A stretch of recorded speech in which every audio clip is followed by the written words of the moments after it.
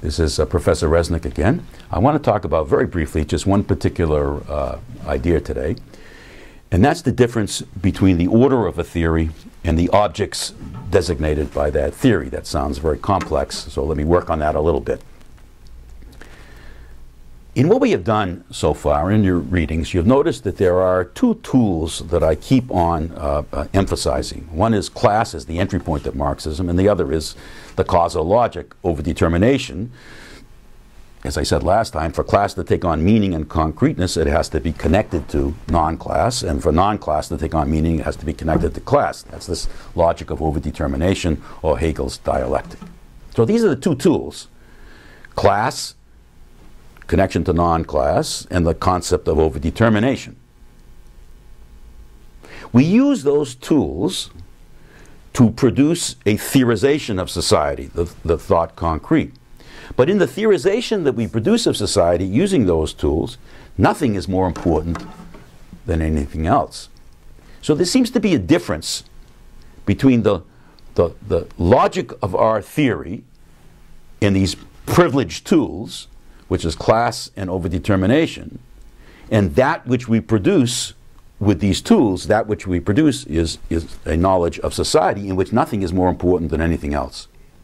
And that's the difference between the logic of a discourse and the object literally designated or constructed with those tools. To use a different metaphor, in order to produce a meal, you need a variety of different ingredients. Those are the tools that one uses to produce this meal. But in the meal that you produce, you don't taste any of the ingredients, and you don't see the oven and the frying pan and so forth, etc. Those are the tools that one uses to produce the meal that we enjoy at dinner or lunch or breakfast or whatever.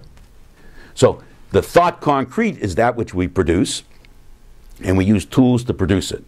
Marxism is distinguished then by the particular kinds of tools that it uses, that is compared and contrasted with other theories which have different entry points, different kinds of logic. They don't deploy the dialectic more often than not. But it also differs from them in terms of obviously the objects that are produced, because it's using a different set of tools. Once again, in Marxism, we don't give a priority to class or to non-class, precisely because of the tool of overdetermination. So what we have to bear in mind here is the difference, once again, between the order of a theory, in this case Marxian theory, and the objects designated by that theory. That's a part of the reading and knowledge in class that I ask you to look at.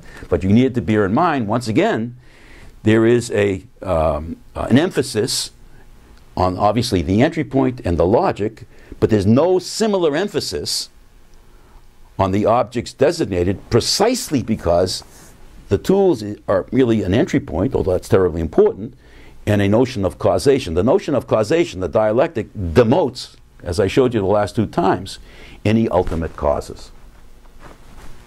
That concludes this lecture.